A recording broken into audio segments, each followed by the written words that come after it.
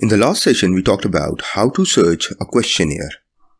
In this particular session, I'm going to focus on how to format a questionnaire. Now, I've got two formats here. One that I normally use for my research papers. Very simple, direct, just mention that it is a questionnaire, ask for demographic or personal information, and then add your questions here. The other format is for thesis when you are doing your MS or PhD thesis. And you can mention the heading that it is a research questionnaire for a PhD research, who you are, your title, and then a brief note that it will be confidential and why you need it, and then divide it into sections. Section A for general information. You can format it in the form of table, just the way I've done here. Look at this. Here it is. So I've hidden the borders, no borders. So you can hide the borders and there will be no borders. So age, gender, years of education. Now based on your study, these will change.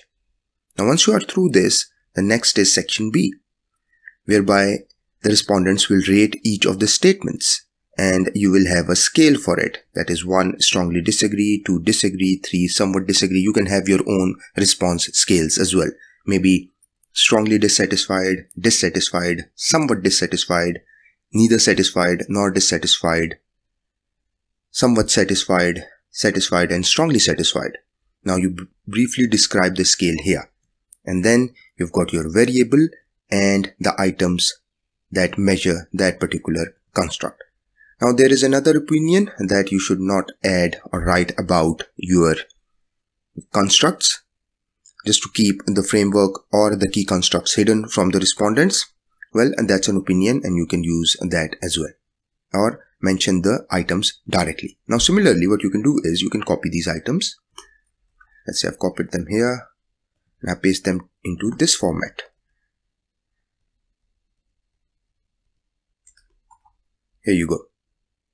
And similarly, what you can do is if you've got your questionnaire in a paper, let's say I've got it here. This is a research paper and these are the items.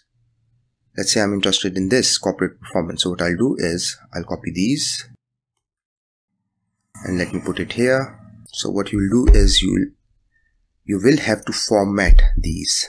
Let's say cut and then one by one paste. Now I've added the second one, so I'm going to remove the other ones. I'm just cutting them so that I don't have to copy again and again from the research paper. And similarly you can do for the fourth one and the fifth one as well. Now when you are copying from the questionnaire, that is the original source here, this paper, so where will you find the questionnaire? You might find it in the appendix here, or let's say I've got a few examples here. Let me open a few. Let me open this one. Now this is internal marketing concept measurement and application. And where is my questionnaire? Is it in the appendix? So if it's appendix, it must be at the end. So nothing in here. So where is my questionnaire? Here it is, in this table. So how do I use this table to extract my questionnaire? So let's go to view, rotate view. What if we've got a table that has got our items, that is each of the item that is related to a particular construct is in a table. In this case, we've got exploratory factor analysis and the results of exploratory factor analysis are described in this table along with our items. But we know that there are 1, 2, 3 sub-dimensions of this concept internal marketing. Now how do I know, based on this table, that is exploratory factor analysis table, that which item belongs to which construct? What are the items for factor? What are the items for reward? And what are the items for vision? Now look at this item. Our organization offers employees a vision that they can believe in. So just come in here, factor 1, factor 2, factor 3.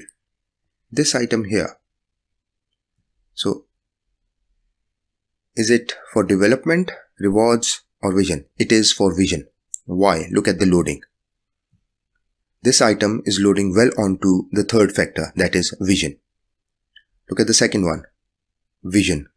Look at the third one, it is development. Look at the fourth one, it is development as well. Look at the fifth one, it is development as well, because the item is loading well onto development rather than the other constructs in the study. So you've got development, rewards and vision. Now this is how you can use to separate each of the item mentioned in a table for exploratory factor analysis and link it to a particular construct. Now similarly, let me give you another example.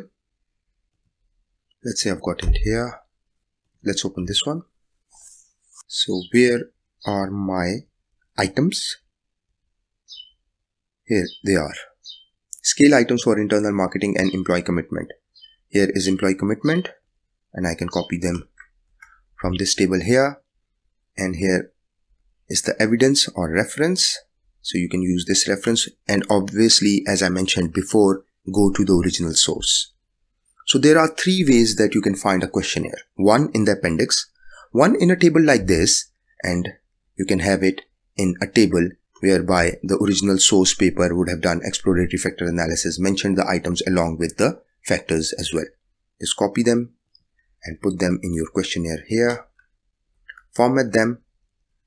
Now the reason I use this format is to limit the space as much as possible. Now look at this. There's a space, backspace, backspace. Remove the spaces and format it elegantly as this. Limiting the space, not more than 3 to 4 pages, so the respondent finds it easy to fill in the questionnaire. I hope this session would have helped you understand how to format your questionnaire for a research study. Thank you very much.